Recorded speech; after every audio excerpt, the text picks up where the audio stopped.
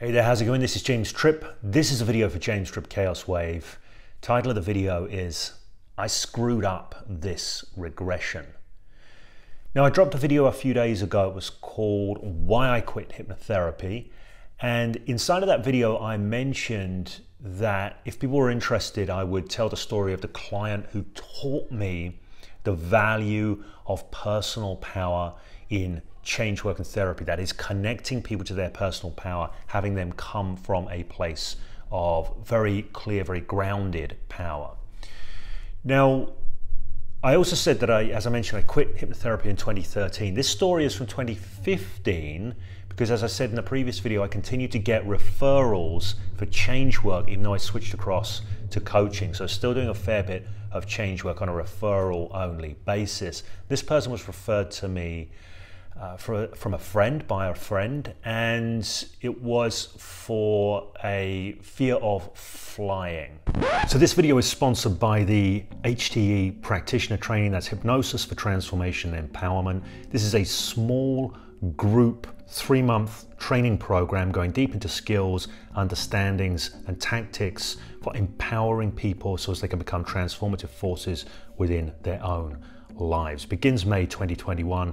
If you're interested, there'll be a link around here somewhere. Now, before I say what happened here, I need to say something about my history, my own history with regression work in hypnotherapy. When I was a hypnotherapist, I never did any regression work. I was actually ideologically opposed to it. The way I worked was very much working from our present and working into our future.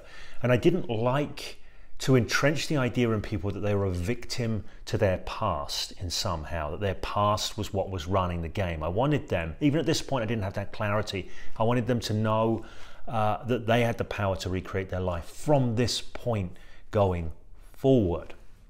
So when I was a hypnotherapist, I didn't do any hypnotic regression work at all. I came to do hypnotic regression work by a strange and indirect path. What actually happened is I do a lot of self-development stuff, for myself, as I've mentioned in other places. And I've been doing a lot of shadow work. And I hired somebody who was allegedly a shadow work practitioner to facilitate some work with me as client. And I wanted to know also, what they might do, because I like to learn from people. It's one of the ways I actually learn is I become a client of other people, and that way I get to experience their facilitation, but I also get to experience the impact of it. So it's a very useful thing to do. So I'd hired this particular person who put themselves forward as a shadow work practitioner. And I'm not going to go into the details of this, but basically, I think they were incompetent. They didn't know anything about hypnosis, so they didn't understand how they were using language or how they were framing things, and they were caught in what I call a truth trap. The practical upshot of this was, even though I knew what they were doing, because I was playing full out as a client, they managed to hypnotize me into changing and modifying some memories from the past. I knew this was what was going on in the moment, right? And even though I knew it, and even though I know all that I know, this person insistently reframing my past led to a change in my perception of my past, that even though consciously I was trying to reject that change, once it had been seeded, it was extremely toxic, right? I'm not going into the details here because... But basically, as a result of it, for 2 weeks following this piece of work, I was having terrible dreams. I felt insecure like I hadn't done for years. It had messed me up big time. Now you might think, well, James, what's that got to do with regression work? Well, basically, even though he didn't frame it as such, he'd done a piece of regression work with me. He had gone back into my past and reconstructed something, and it had a powerful effect on me. I had to do a lot of work to go beyond the effect, the negative effect that had been induced. So, as the person that I am professionally, I am a facilitator of change. My fascination in life is in how our minds render up our experience, shape our engagement with the world. it occurred to me that it was powerful. And if it could be negatively powerful to that degree, of course it could also be positively powerful. So it was that experience that led me to go, okay, I'm going to start looking into regression work now. I'm going to start playing around with this stuff. Now, fortunately for me, I have a lot of good friends in the world of hypnosis and hypnosis training. So I hit people up for tips, and I got some mentoring from some friends of mine who were expert in regression work. And I started exploring with it. And my first few attempts with it, or first few goes with it, was spectacularly effective. I got some really good changes happening with people, really impactful changes happening right off the bat. I know a bunch of people watching this who are into regression stuff going, yeah, of course, James, why weren't you doing it earlier? As I say, I was ideologically opposed, but this is the pragmatist in me going, all right, this stuff cooks. This really works. So I had a series of massively highly impactful hits with clients doing regression work. I can't remember how many, a handful or so, maybe a dozen at most. And then I got this particular client. And I was on such a roll doing the regression work at the time that, of course, it was a no-brainer. This is what I was going to do. And I ran through, started to go into the process. We went back, an event came up, and he completely decomposed. And we got nothing good happening. And afterwards, he was worse. He was unquestionably worse. His fear of flying had got worse. He was feeling more nervous, more on edge in other areas of his life. It's like it had moved out from just the fear of flying to other parts of his life. It was a terrible piece of work. And I just couldn't understand what had happened. What did I do here that was different from all the people that I've worked with before, that I'd had success with? What did I do that was different?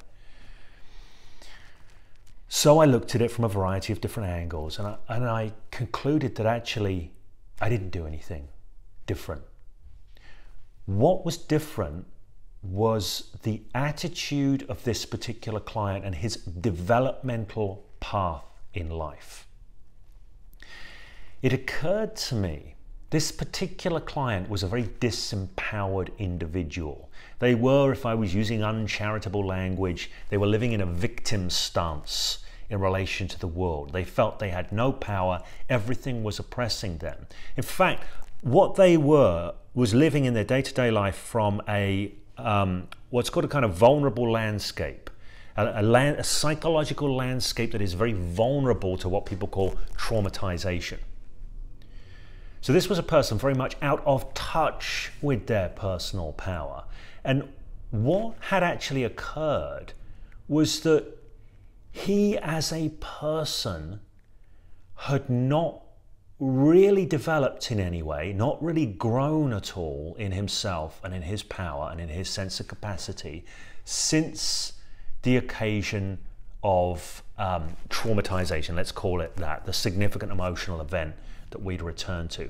There had been no personal growth. So what didn't happen was him bringing back a more resourced present self to that older material to do the work. Everyone else that I'd worked with up until that point, they had grown beyond who they were when the original experience that was still kind of a driver experience had occurred, right? And that's the difference that makes the difference often with regression. If you don't take care of this on purpose, you just kind of leave it to the default processes that are often taught. If a person has significantly grown beyond the past experience, they will often do good transformative work. If they have not significantly grown since the past experience, they may do good transformative work, but you have to work a lot harder to stabilize them and resource them and bring in resources during the work. Okay?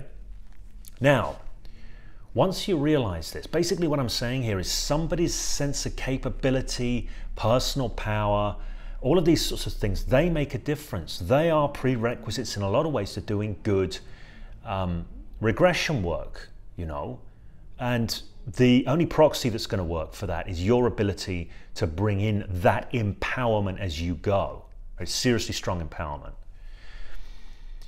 Once I realized this and once I recognized this, it meant that I could be a lot more effective with that kind of regression work. I'll tell you in a minute why I'm putting regression in quotes there.